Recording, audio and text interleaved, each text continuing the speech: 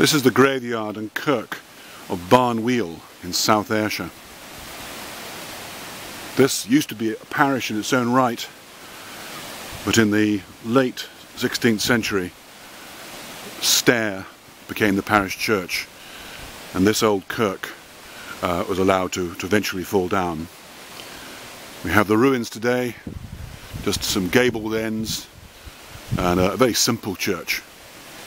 One of its claims to fame is that John Knox preached here one occasion.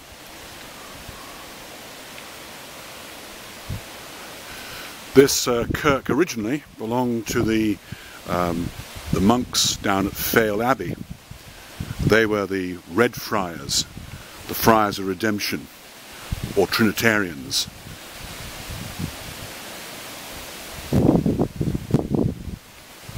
This church at one time was known as the Kirk in the Wood. The name Barnweill may be originally a Welsh style, a Cymric name rather than a Goidelic name, which may refer to trees. However, a legend persists that in fact is related to Wallace's burning of the barns at Ayr. And above us, in the trees, is the Wallace Monument. Not the famous one at Stirling, but an older one located here, overlooking at a very high point the countryside.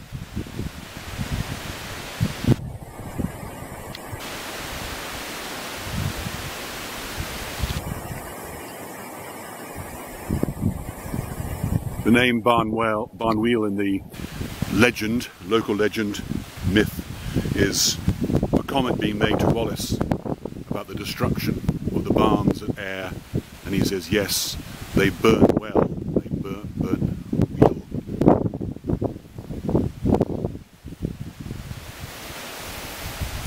There's some old gravestones here. This one could be one of the Wallaces of Craigie. Certainly has a coat of arms, very worn, present on it.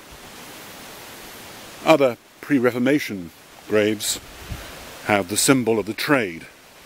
Here's a spade, whether that a spade as in a coal miner or a farmer, or it could even be a wooden implement as in a baker would use.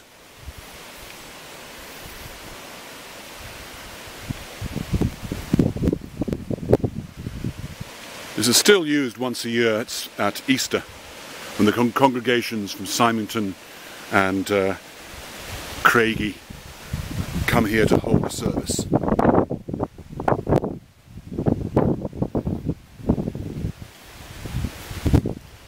Here's another pre-reformation grave with what appears to be again a spade and a pickaxe and some other implement.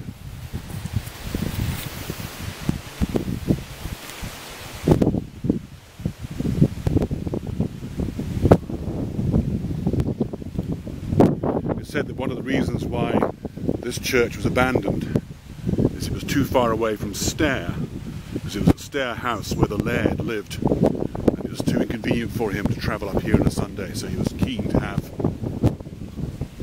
the parish moved. There's also a record of a member of the parish here attempting to burn Stair Church down as a complaint at the loss of this church.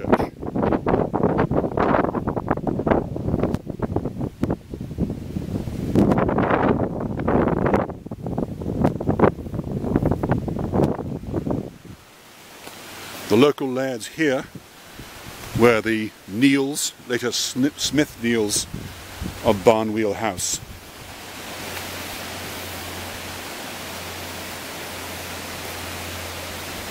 Here's a gravestone to Colonel J.W. Smith Neil, CBE, Scots Guards of Barnweill and Swindridge Muir. Swindridge Muir is over towards Beath direction. Also mentions his wife, Evelyn Mary Maris Duke.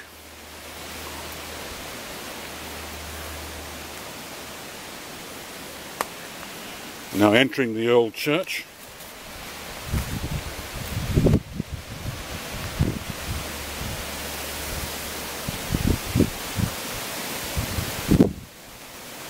And here's a small Local mystery. This wooden cross, which has recently been erected on the gable end, is again Evelyn Mary Maris Duke, the wife of the Smith Neal mentioned in the gravestone. It says "tout comprendre c'est tout pardonner," which may loosely translate as being "to understand is to forgive," and that's June 1940, 21st of June 1940. So it's unclear as to what incident this refers to.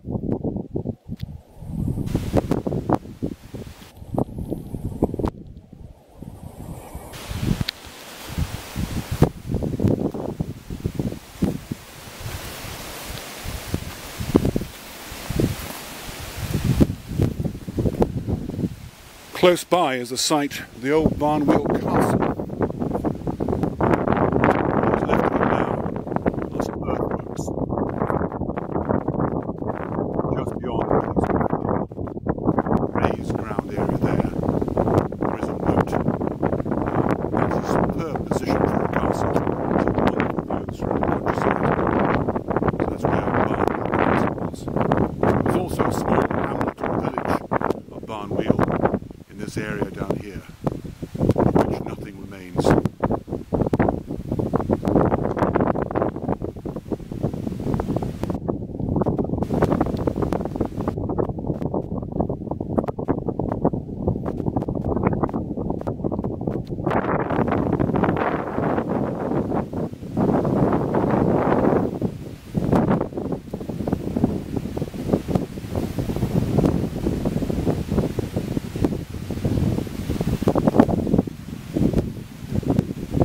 This gable end wall here shows several stages of building or repair. There seems to be at least 3 different sections of work there. The bottom section protrudes slightly. The next section does so as well, with the top section being slightly set back. This may well be that the church had some other use, a more vernacular use, well after its ceasing to be a church. Here is something unusual. It appears to be the grave of a dog. Not something you commonly find within churchyards. It reads, "Our dear Frau died 6th of October 1911.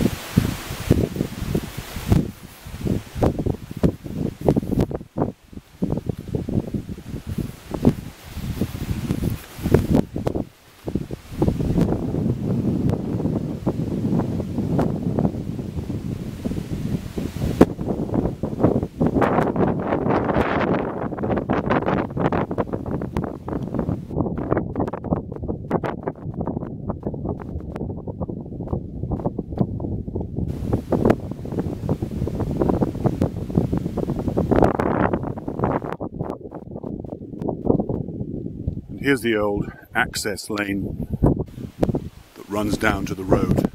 The road leads down to Barnweill House, to Lady Kirk, to Underwood. If you go to the right, you meet the road that takes you up